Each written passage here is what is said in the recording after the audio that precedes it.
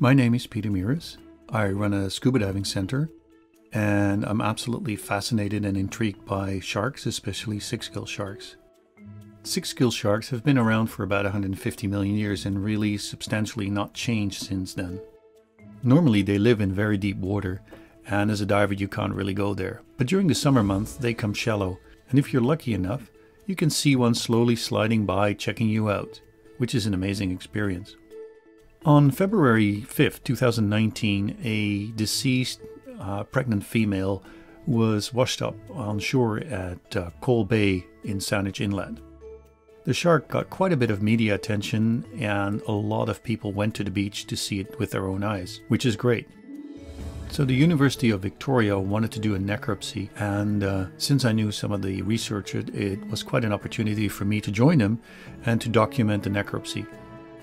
I arrived about 2 hours earlier than the team, and I wanted to take some stills and video of the shark. And as I was doing that, I discovered that someone had stolen the head to take the teeth and the jaw the night before. A lot of the kids and the parents who came onto the beach to see the shark were very disappointed, and it is really a crappy move just to take the teeth and the jaw for some souvenirs. It was quite funny because as I was on the beach taking pictures, more and more parents and kids showed up. I became sort of an impromptu beach educator on sharks, and many of the kids were really intrigued by the skin of the shark. If you rub the skin of the shark from the tail to the head, it feels rough, almost like sandpaper. Whereas if you rub it from the head towards the tail, which is the way the water flows, it's very, very smooth. And this is because there's tiny little scale-like teeth on the skin of the shark that helps the water flow more effectively along the skin and thus help the shark swim more efficiently. When the team showed up, the first thing they did was gather all the bins and the materials, and then had a little powwow on how to perform the necropsy. And they don't just cut into the shark, they follow a protocol where they select certain things that they want from the shark. And vertebrae, and then all the pups we can take isotopes from. One of the first things they did was fin clippings. So they used the fin clippings for DNA research. And after that, they started collecting the organs. Very important is the stomach and the stomach content, because you can deduct what the shark has been eating.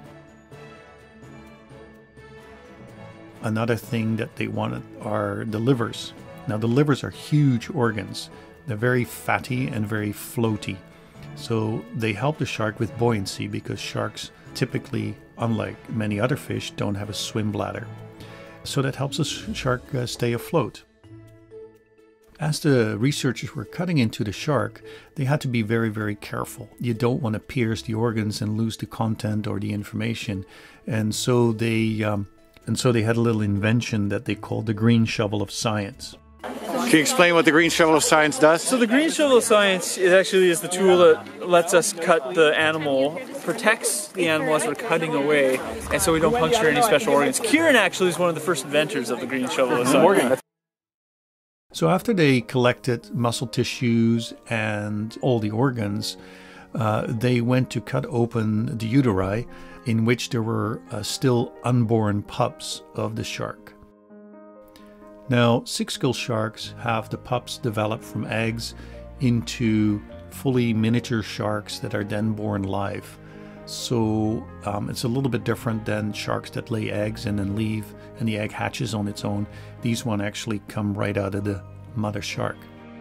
It was quite interesting to see how the miniature sharks were all stacked up in the uterus. You could almost say like sardines in a can, although you would be referring to a different species. There were about 73 pups coming out of there, and all were measured and numbered for further DNA and other research.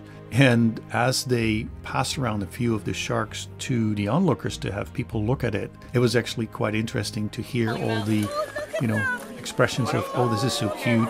Because cute is normally not a word that people tend to use for sharks, but I guess with the ongoing public outreach and education, people become more and more educated about sharks and don't seem to look at them as the mindless killers that they used to be seen as.